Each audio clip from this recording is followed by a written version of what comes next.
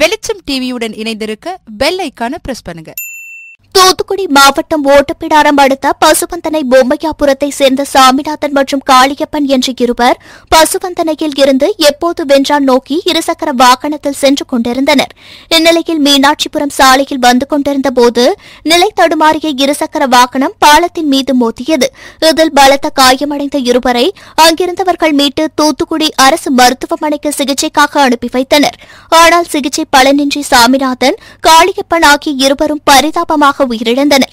இந்த விபத்து குறித்து பசுவந்தனை காவல்துறையினர் வழக்கு பதிவு செய்து விசாரணை மேற்கொண்டு வருகின்றனர்.